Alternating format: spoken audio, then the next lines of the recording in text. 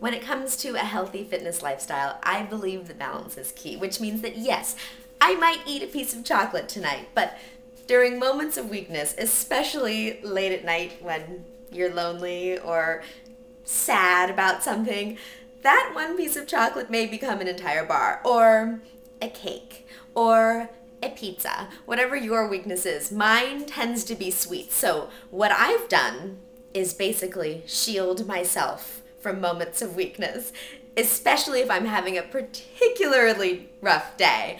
Then I post stickies all over my kitchen, on my fridge, in my pantry.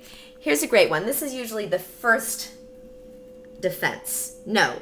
Instead, eat a grapefruit, go for a walk, call a friend, Twitter.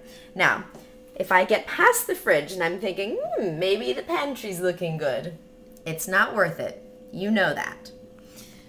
But if those two barriers don't stop me, not to worry, in the pantry, I have something else.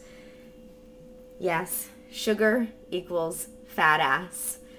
I know, sometimes I do have to go to the extreme. Tough love is what helps me. Sometimes just a little reminder that, you're gonna regret this in the morning.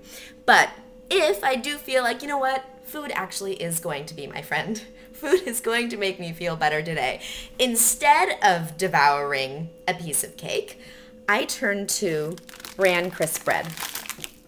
These are so fabulous, and they're basically just made of fiber.